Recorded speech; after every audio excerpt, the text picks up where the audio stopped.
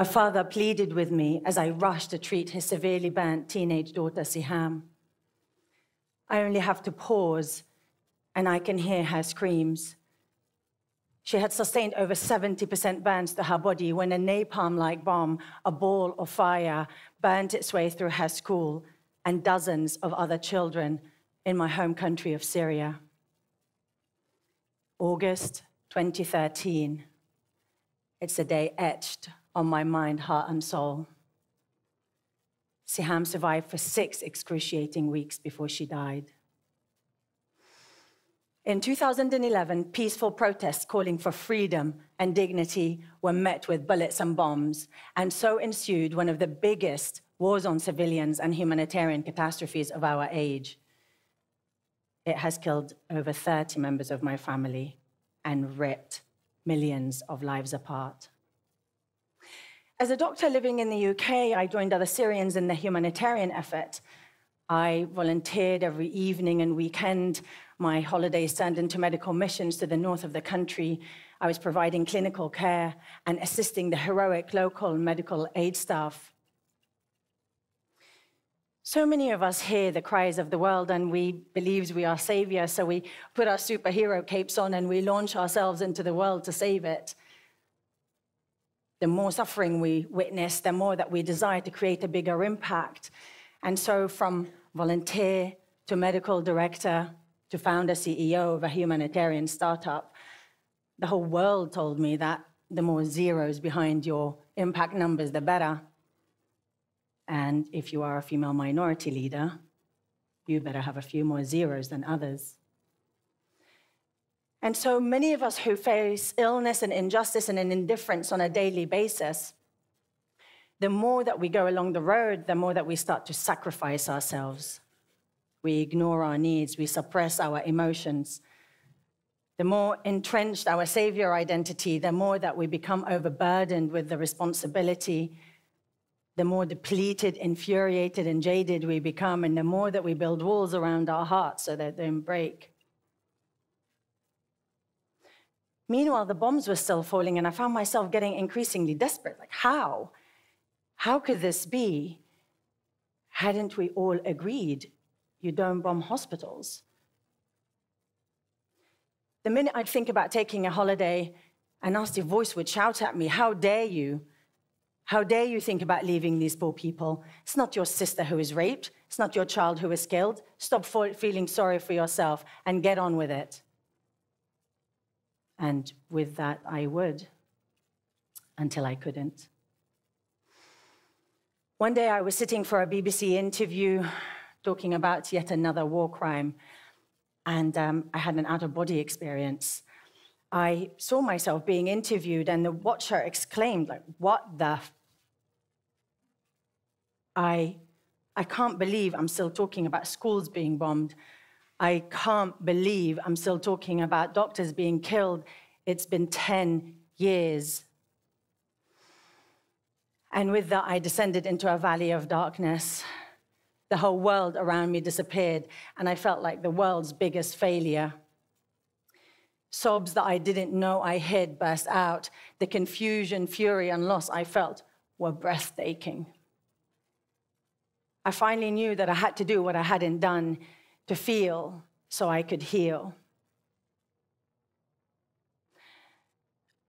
I was told that I had burnout, that it was compassion fatigue, but all I knew was that I felt broken, lost, and trapped. And then one day, in the middle of my breakdown, I had a breakthrough. Sitting after an exhibition, a photography exhibition on Palestine, I was doing a compassion practice, praying for all those affected by war. I turned it on myself for the first time and said, and you have witnessed and suffered and sacrificed so much. Boom. It cracked me wide open. It called to my side my husband, the only human I know who can sit with me while I cry and do nothing. And in that compassionate nothing sits everything. That day, compassion finally took shame's chokehold off me, and I began my healing journey. And I soon realized that what I was calling burnout was actually a mountain of undealt with grief. It dawned on me as I studied trauma that it had taken up home in every cell of my body. So I was like, I'm a doctor. I must know how to deal with this. And I searched inside my toolbox, but I found it wanting. I looked around me wanting help, and I realized I was swimming in an ocean of deeply burnt out and traumatized health workers, healers, and therapists. We were all just stuck in survival mode, launching ourselves into battle, battered, bruised, and broken. And now health workers have one of the highest rates of burnout and suicide of any profession.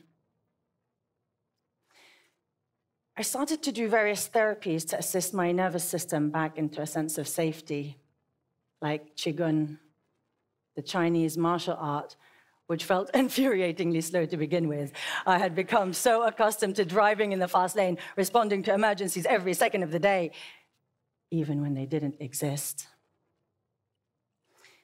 But my Sufi meditation, breathwork, and psychedelic therapies were the game changers. These states enabled me to look inside the abyss and be with what is. But more than that, through them I met compassion herself. Compassion, the divine being. I recall on one such therapeutic journey, walking through the woods with hot, broken tears rolling down my face as I implored God as to why is there so much pain and suffering in our world?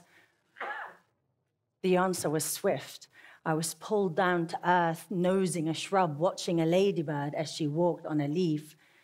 I noticed the spider's web glisten as lace, pregnant with rain dew. I suddenly smelt the boggy grass and felt every muscle in my body as I crouched when I had only been sadness a moment before. In that moment of awareness, my pain disappeared, and I was in awe, mesmerized by the sheer beauty of existence.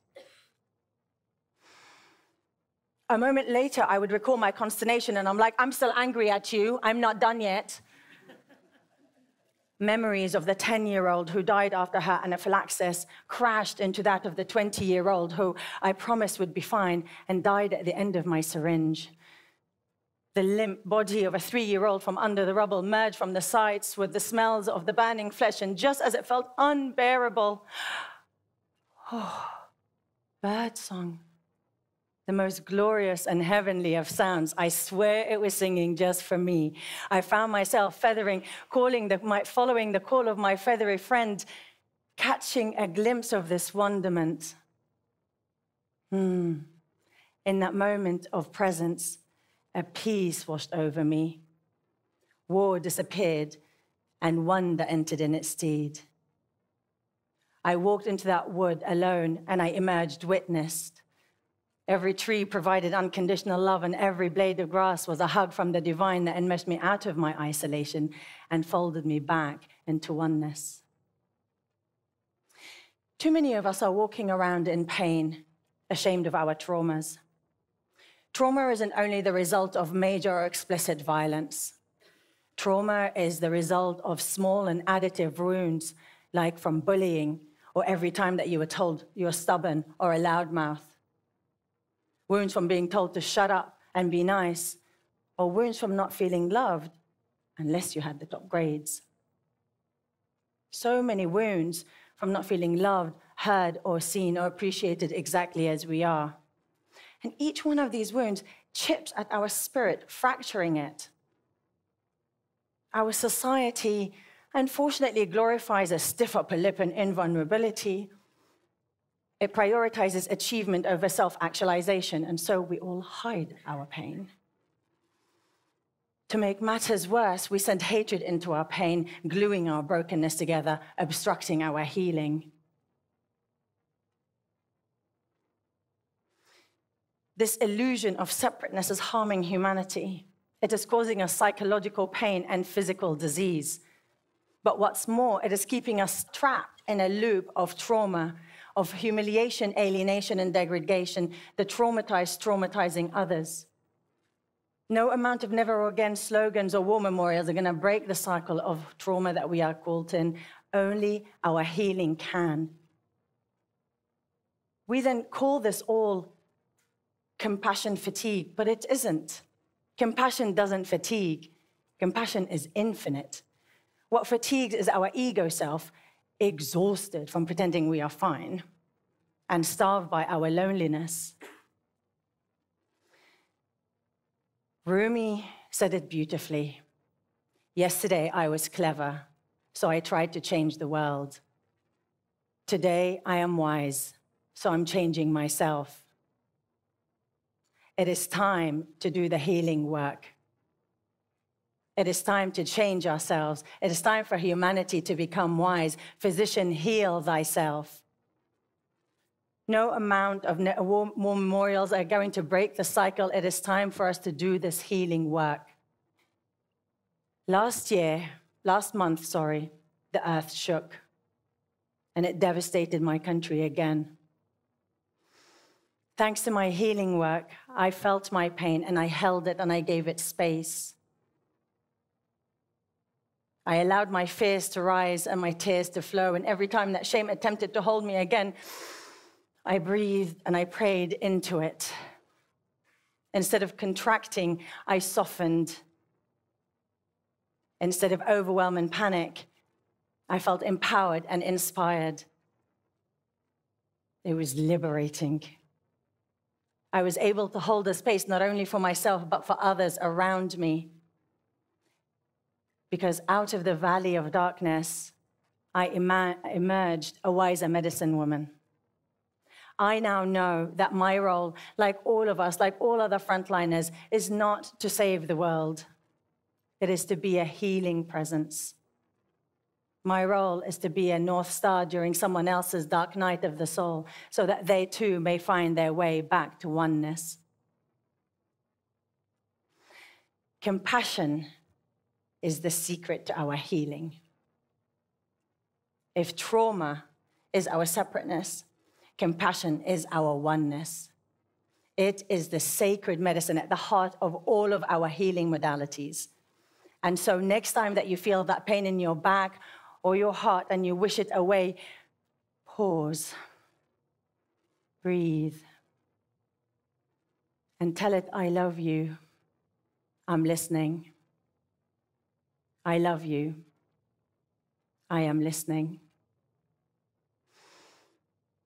Though I have seen the worst of humanity, I have also seen its very best.